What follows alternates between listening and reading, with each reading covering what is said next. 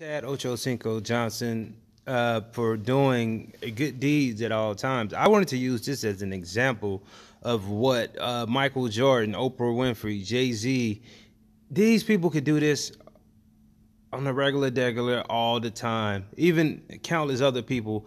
Chad Johnson is not worth as much as these people, but what he did really matters, and it should get these people's attention and show that you can't die with all that money, so you might as well do something to help somebody. Now, the link for this article will be in the description. So Chad Johnson pays rent of a random person that was facing eviction after they plead on Twitter about it. So this man is something serious, man. And when a random stranger says, I owe this man my life, it means it.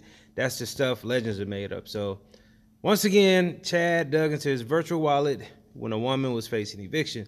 This doesn't apply to the story, but may be the most essential part of it. So Chad was like, I got you. Check this out. So you know you're always blessing people, Chad. I know this is a stretch, but I need help with my rent. I haven't paid this month, and if I don't pay today, I'm being threatened to be evicted.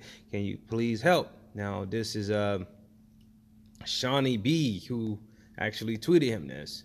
He said, show me today's deadline and notice, and we'll handle it. Straight up. So, sis, they got us all the way effed up. DMing your Zelly, and we will pay a few months in advance.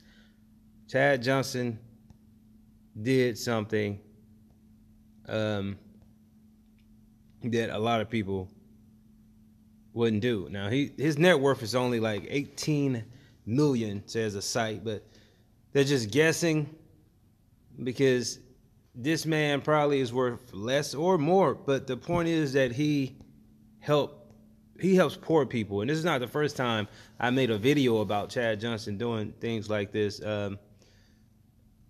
It says a lot about the unfortunate in the industry, because the people that make the less do the more. The people that's not the big stars do the most. And the late great Nipsey Hussle wasn't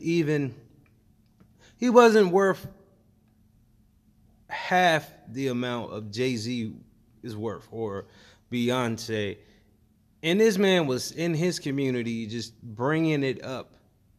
I wonder when the last time that Jay-Z went to Marcy Projects and just, sit down and was trying to do things for the kids. When the last time Beyonce went home to her old neighborhood, sit down with the nappy head boys and girls and gave them money, helped them through colleges?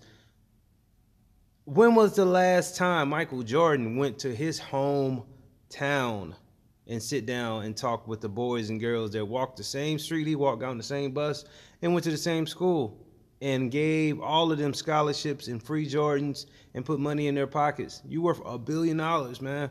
But it just shows a lot, for him to do that, because you can't love that money. But like this video, leave your comments, and subscribe later.